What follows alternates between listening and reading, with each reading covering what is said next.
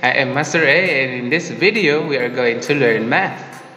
In today's math lesson, we're going to learn about fraction and how to subtract fractions of the same denominator. Let's dive in. Now let's have a vocabulary check and read some words. Please repeat after me. Number 1, fraction. Fraction. Number 2, numerator. Numerator. Number 3, denominator. Denominator. Number 4, subtract. Subtract. Now you try. Please read number 1. Fraction. Number 2, numerator. Number 3, denominator. Number 4, subtract. Now, what is a fraction? A fraction is a number which indicates the division of a whole number in equal parts.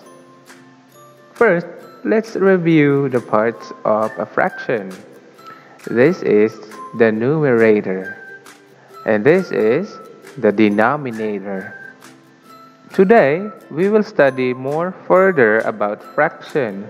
We will learn how to subtract fractions. To subtract fractions with the same denominator, we leave the common denominator and subtract the numerator. It's very easy. Let's see an example.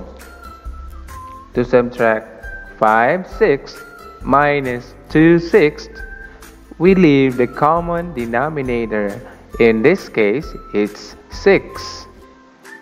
And we subtract the numerators. 5 minus 2 equals 3. This result, number 3, will be the numerator. The result is 3/6. To subtract 9/12 minus 5/12, we leave the common denominator. In this case, it's number 12. And we subtract the numerators. That is 9 minus 5 equals 4. This result, number 4, will be the numerator. The result is 4/12. Are you up for more? Here we go. In a bakery shop, a loaf of bread was cut into 6 slices. Bella took 2 slices. What fraction of the loaf of bread was left? To find out, we need to subtract the fractions. 6/6 minus 2/6. Now, you may ask that why 6/6?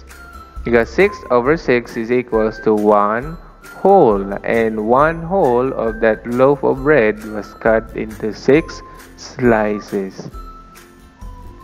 Next, do you remember how to do this math operation? Remember that it should be the same denominator, which in this case is 6. We subtract the numerator. 6 minus 2 equals 4. The result will be 4/6 or 4/6. So to answer the question, 4/6 of the loaf of bread was left. Will you help me with another one? Great. There was 9/10 of a cake on the table. Maggie ate 3/10 of the cake. What fraction of the cake was left? To find out, we need to subtract the fractions. 9/10 minus 3/10.